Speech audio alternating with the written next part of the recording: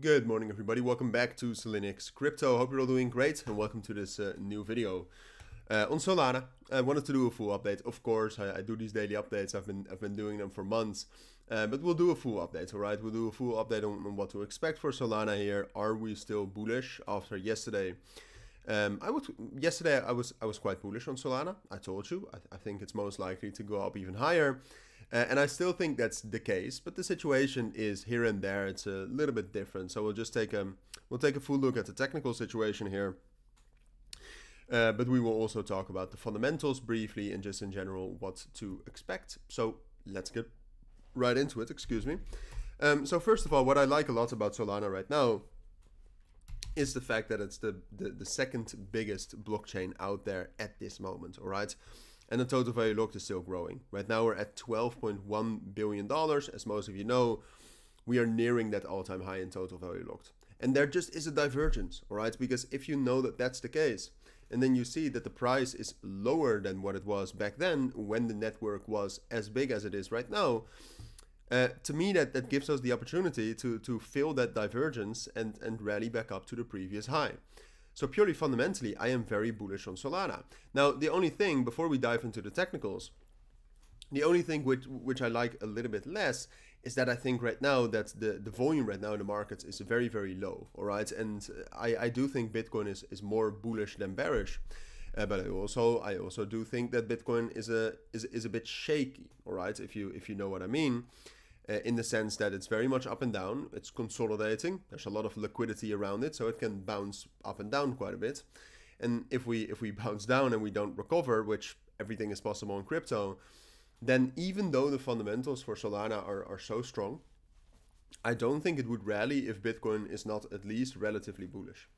So that's the only thing I'm worried about slightly, but I don't think that there's any reason to worry yet, all right? Because, and we looked at this yesterday as well, but if you look at Solana right now, yesterday we gained a ton of momentum. As you can see, we lost some over the course of yesterday, and that's also what you can see right here.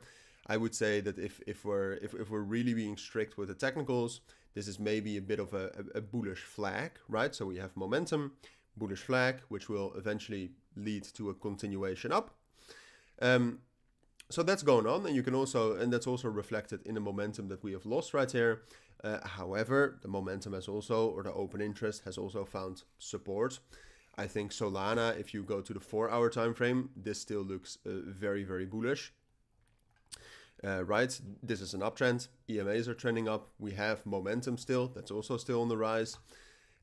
So my expectations and my thesis has not changed, all right? The only thing that can happen, like over the course of today, what I expect is that we'll kind of bounce up and down here, right here, so maybe down to 190, 191 and 190. And then ultimately somewhere in the next 24 hours, I expect us to break out and start rallying back up to, well, first of all, probably 205, maybe after that 210, and we'll see whether we can break out from there.